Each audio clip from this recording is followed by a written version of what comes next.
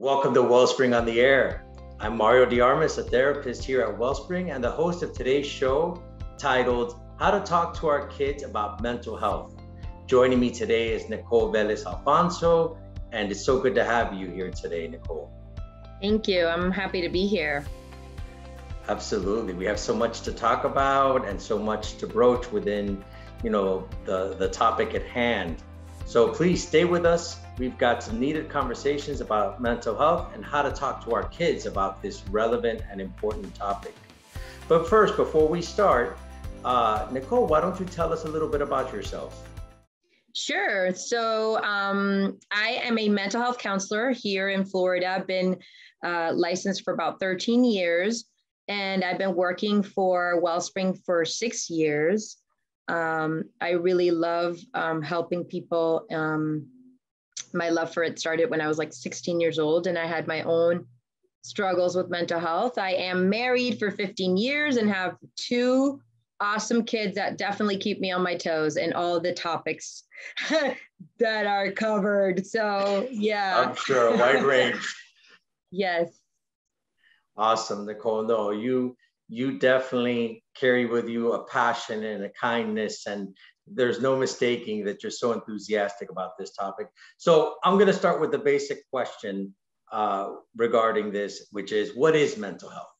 Yes. So let's get to the definition of that, because mental health is the overall wellness of how you think, regulate your feelings, and behave, right? And so a mental illness or a mental health disorder is defined as patterns or change in thinking or feelings and behaviors that can cause distress and disrupt your personal ability to function in all your roles.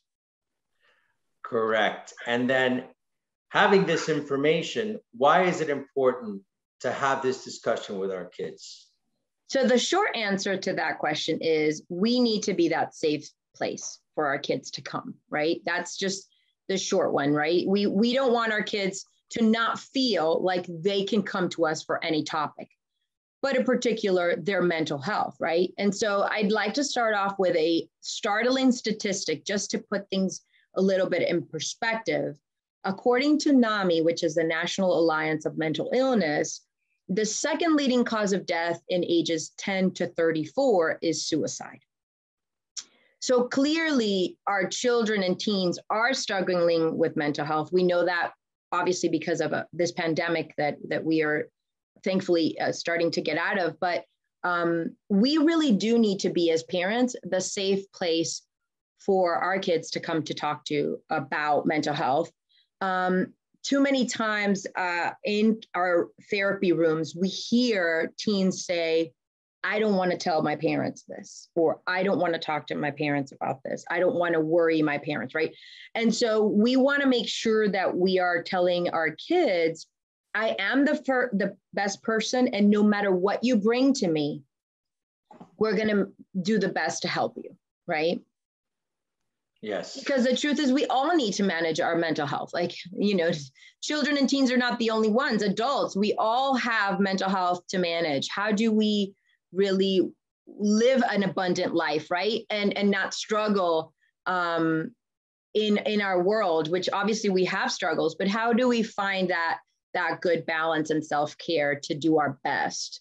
So we need to be teaching our kids skills and strategies and on how to do that, because the thing that happens is that when we do not know what to do in a healthy way, we will go for the unhealthy, destructive things and habits, right? So kids will do the alcohol and drugs, the vaping, right? For numbing and avoiding emotions and feelings.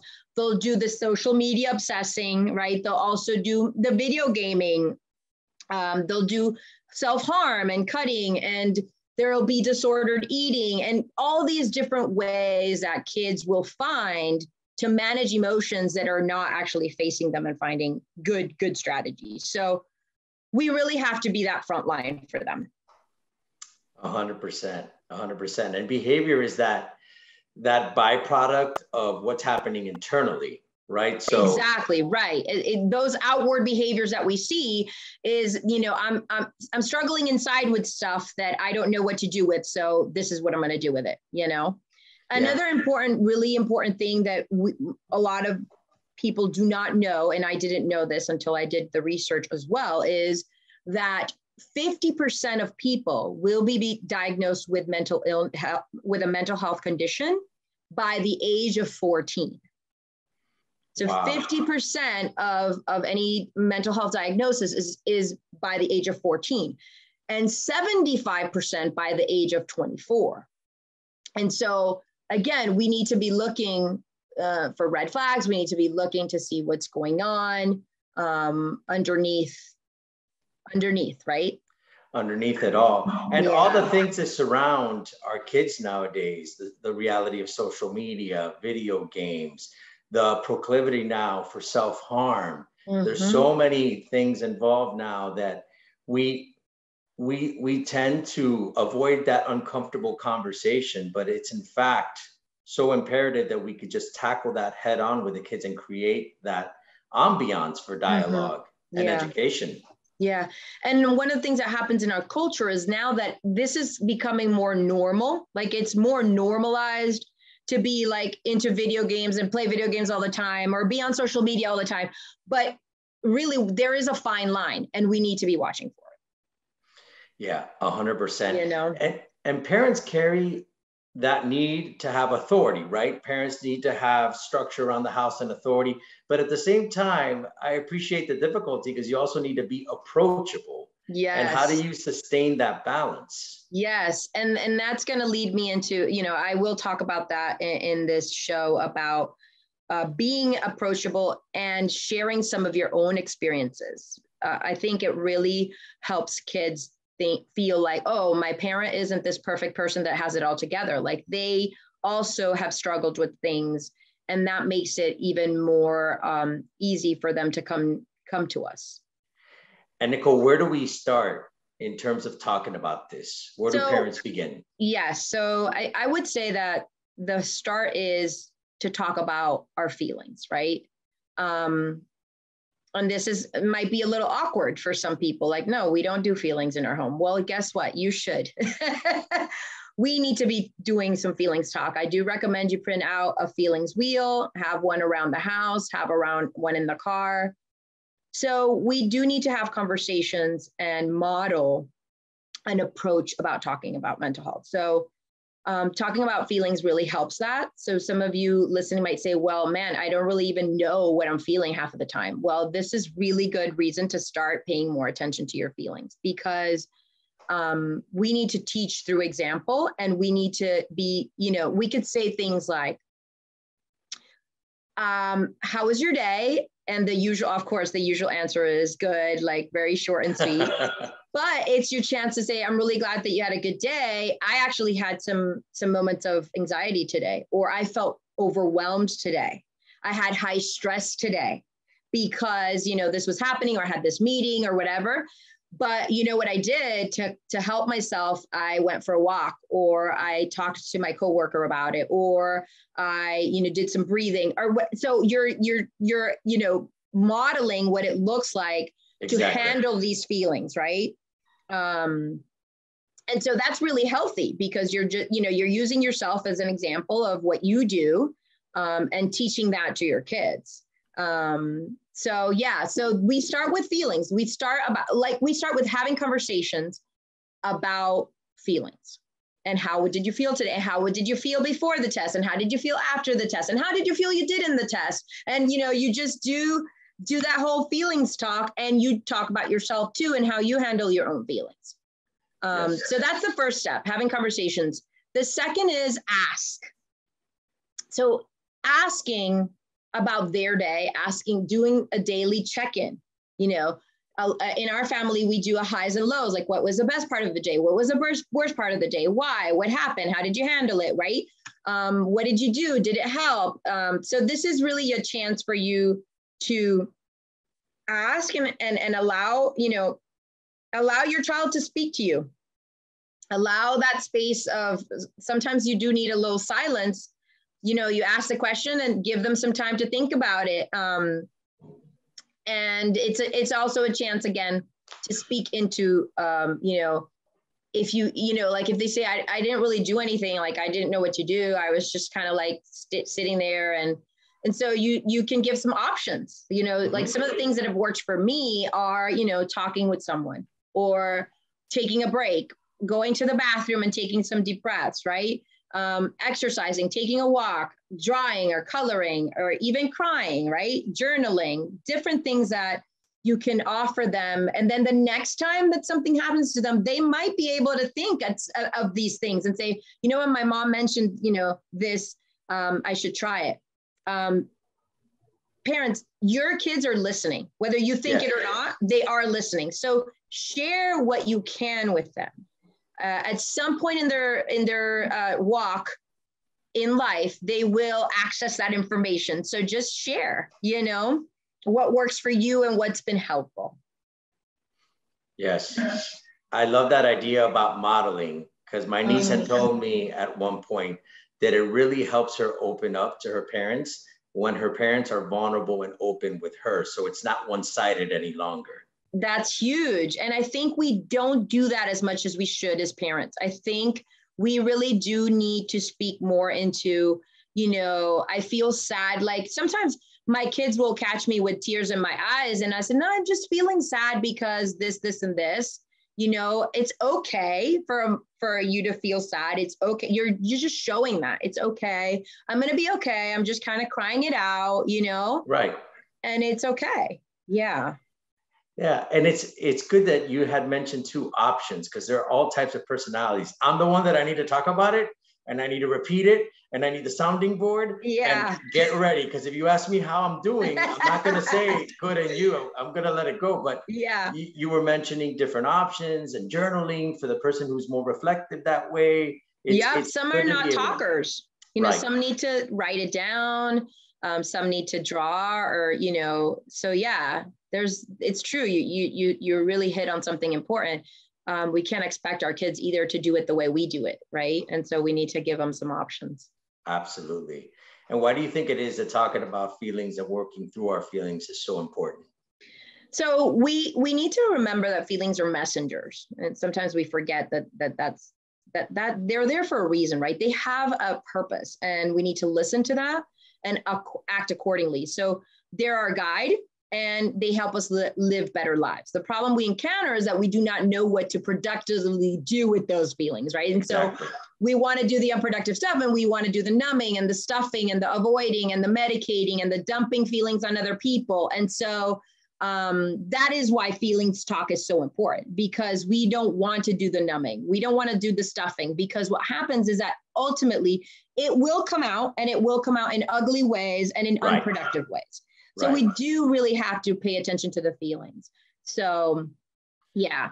Right. No, that it'll eventually boil over. So being present to that emotion and sharing the emotion. And you said it so beautifully before, like acknowledging it. Yeah. And then it runs its course, but repressing it oftentimes leads to the behaviors and to that delayed release, which is oftentimes a little more problematic. Exactly. So, yes. Can you share some important principles about feelings that parents should keep in mind when it comes to sharing with their kids? Yes. So this is some of the awesome information we share in our Bounce program, but feelings, there's some principles that are really important to keep in mind. Feelings are not right or wrong, right? They're messengers of what's happening. So let's be very mindful of not telling our kids, you shouldn't feel that way, or, you're making a big deal out of it. Those are not helpful, because it makes the feelings kind of grow. And so, and become defensive and become more angry. And so I think it's really important. Feelings are not right or wrong. They're just messengers about what's happening around us. Exactly. Second is feelings show us what we believe. So if we, for example, are in a situation where there is let's say there's like a scary animal around us. And No, okay, no, let's say that there's a lizard. Let's say there's a lizard and your child is very, very scared of lizards, right? And they think that the lizard is going to bite them, right? So they're scared. The feeling is scared, and the belief is that the lizard is going to bite them. Now, the belief might be incorrect. Exactly. Right? The belief might be incorrect, but the feeling is they're feeling, they're feeling scared. So feelings show us what we believe. If we believe that the lizard is going to bite us, then our feeling is going to be a fear, right? So we need to be mindful of, are we really believing truth, right? Are we believing things that are real and true, or are we our thoughts telling us things that are not true, and then creating feelings of anxiety, depression, and all these other things. So feelings show us what we believe. Feelings also should be proportionate and appropriate to what's happening. So what that means is that if you get a little paper cut, you're not going to be yelling and screaming like a crazy person, right? Because that's not appropriate or proportionate. But if someone passes away, you definitely will have strong emotions, right? You will be crying, you will be upset. Now, what wouldn't be proportionate to that would be that if you're kind of like no feelings, right? That wouldn't be proportionate to someone's passing away. It would be appropriate and proportionate to have strong feelings about that. So that's just, feelings always go somewhere, so they do wait to be felt. This is really important. Just because we numb and stuff and avoid doesn't mean they will not come out. They will. It's just not going to be predictable, and it won't be pretty. Feelings help us take actions. We need to, right? So when we are angry, there's been an injustice. We want to speak up, right? Or we want to say something, or we need to set a boundary. So feelings do help us know what to do next in a situation. And lastly, and the one that we really often say a lot is let them come and they will go. Exactly. Meaning allow your feelings to come, allow you to sit yourself with your feelings, allow yourself to cry your feelings, allow yourself to punch the pillow if you need to because you have anger, and it will go away eventually. Feelings do not stick around forever. And that's really important for us to know, because when we're having strong feelings, we feel like they're never going to go away, but they do. And so these are just really important principles for parents and kids to know.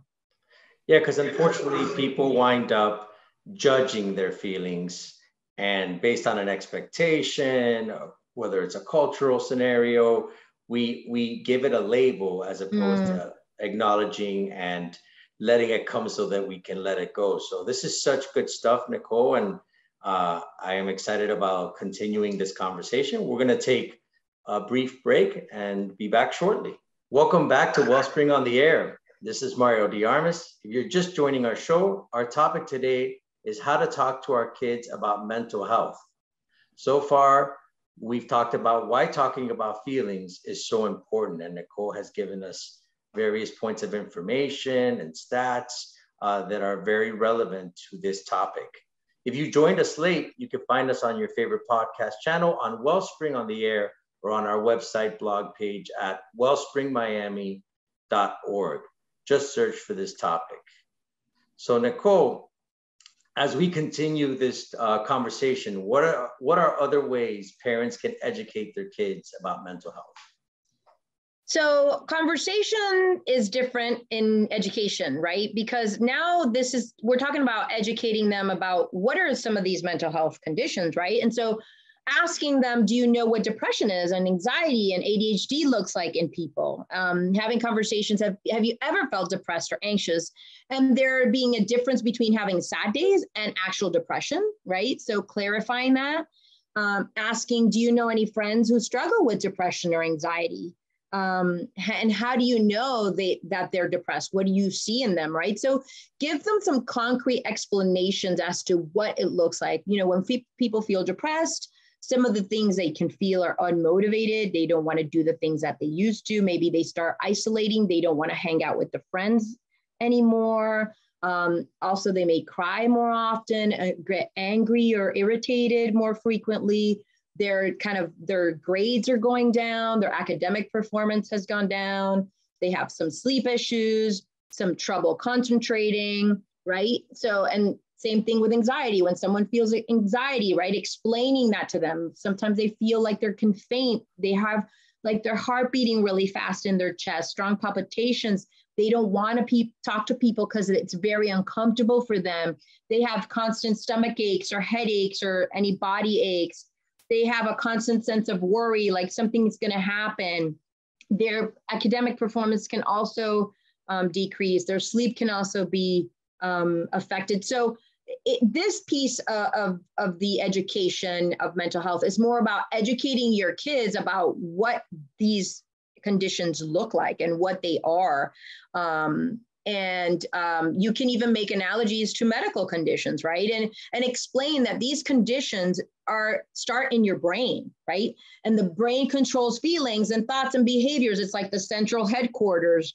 And sometimes what are the things that people can do, right, to manage this? And sometimes it's therapy, right, and counseling, and that gives you an open door to talk about, hey, if you ever want to go to a counselor, I'm super open to that. If you ever want to do that, and you want to talk to someone about the struggles that you're having. Also, what are other ways? So counseling, medications are sometimes necessary, right? And normalizing that too, because some people definitely need medication. So it's really about educating your kids, because if you're not educating them, then other people are educating them, and that could be not completely accurate.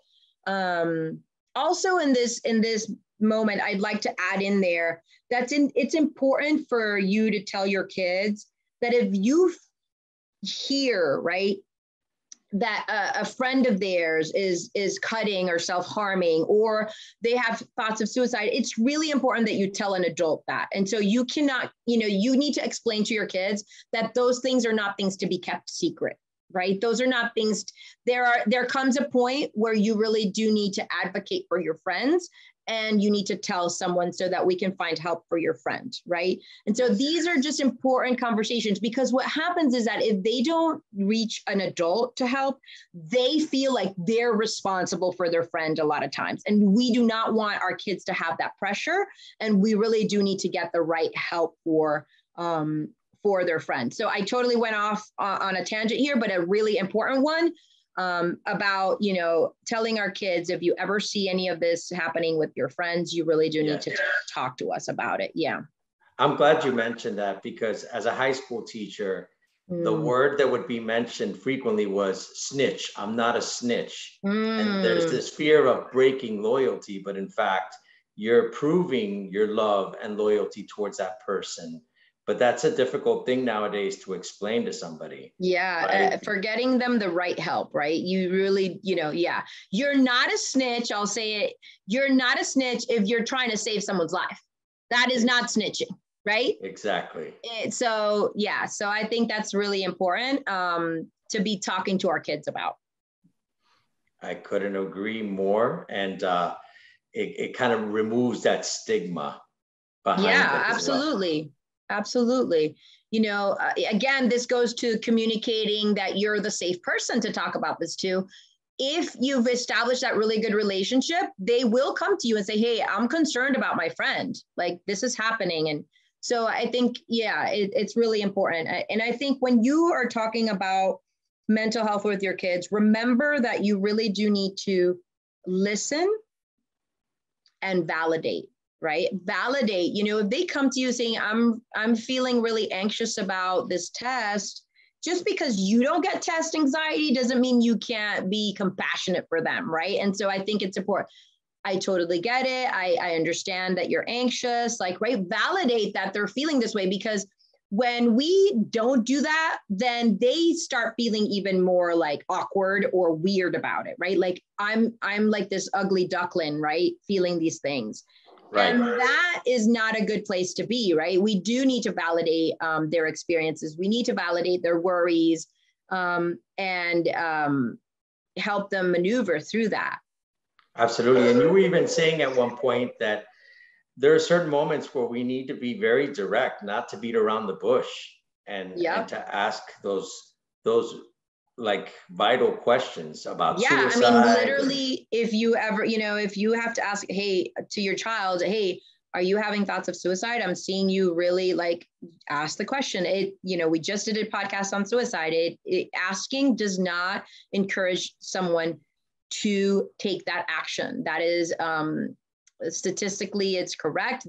Their research shows that asking someone does not lead them to the behavior. So I think it's really important to have those conversations with your kids and ask straight up. Yeah, and Yeah. it's unbelievable how we talked about judgment earlier, how that could be so debilitating for an adolescent. What's wrong with me? Am I the only one going through this? And yeah, it's such a simple.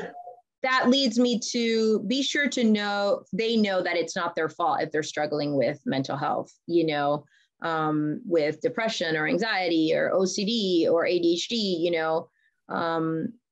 Some of these conditions are definitely hereditary, and they could be coming down generations in your family. It's not something they did, right, to cause it. And so I think it's really important to make sure they know that it's not their fault.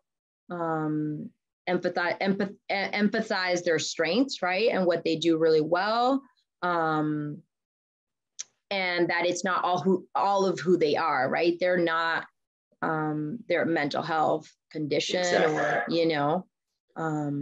Yeah. Exactly. They're not defined by it. Exactly. And you're providing some tools and steps, and that would be kind of segueing into that. If parents suspect their child may be struggling with a mental health concern, what steps should they take? Okay, so if your child is exhibiting, for example, persistent sadness that lasts more than 2 weeks, withdrawing and avoiding social interactions, hurting themselves, right, or cutting, or even talking about it, talking about death or suicide, having kind of extreme outbursts, irritability, out of control behavior, drastic changes in mood, changes in eating habits, loss of weight, gaining of weight, difficulty sleeping, all these things. Obviously, we have to keep in mind the hormonal changes that teens are going through. But when these things are extreme, avoiding or missing school, changes in academic performance, we definitely need to find some help for our kids. And so, talk to your son or daughter about your concerns, explain, that you can find someone for them to talk to, right? And help develop coping skills and manage their situation. So I think if you've ever seen a counselor as a parent, it's really good to say that. It's really good to say, hey, there was a time in my life when I was struggling and a counselor really helped me. You don't have to hide that. You can say that, and that could be even more inviting. Ask them if they'd like to be involved in a process of choosing the therapist. Sometimes you can go in the website and look at, for example, on our website, we have all our bios there, our pictures. And so you can engage your son or daughter to look and see, who they feel like they would bond, connect with well based on their bios, and come to a decision. And so it's really important to reach out to a mental health professional. It doesn't have to be with us, but in general, maybe a friend of yours can refer someone to that they've had a good experience with and set up an appointment. It's really important. Obviously we always have this biblical piece, but iron sharpens iron. So one person sharpens another. That's in Proverbs 27:17. And so I believe it gives encouragement that no one is alone, right? We can rely on one another. Parents, your kids can rely on you to be better and do better. And so this could help you as parents to connect to your kids. It's really important that we get the help they need. If you have resistant kids towards it, say, you know what, I need you to give it one chance. I really do need you to give it one chance, because as your parent, I don't feel equipped to handle this, and we need someone with professional experience to help you with this. And my responsibility is to take care of you, all of you, right? Your mental health, your physical, everything. And so I really do need to take the step for you, and get them involved in the process so they could be more engaged and more likely to do it. And definitely try to get your kids into therapy before they're 18. Please remember that once they're 18, they become adults. And at that point, you cannot do anything to make your child go to therapy. So if you find that they're struggling, and get them in so that they can get the help they need. Great insights, Nicole, and just an encouragement to take that step, because that'll foster self-awareness and healing. And ultimately, that's what we seek, that peace, that joy and healing. And I love that verse from Proverbs, as iron sharpens iron, so yeah. I can tell you how grateful I was at the age of 16 when I approached my parents and asked for counseling. And their response empowered me, because there was so much love and acceptance and support there, and that made all the difference in the world. So we really appreciate you joining us today, and it's time to wrap up. Thank you so much once more for joining us. We hope you learned about why this is an important conversation to have. And thank you for joining our show today. Again, if you joined this program midstream, you can find this show and others on podcasts at Wellspring on the Air, or on our blog on wellspringmiami.org. The title of today's show is How to Talk to Our Kids About Mental Health. Encourage us and let us know you're listening by sending comments or questions to ontheair@wellspringmiami.org. This is Mario de Armas with Wellspring on the Air, because hearts and minds matter.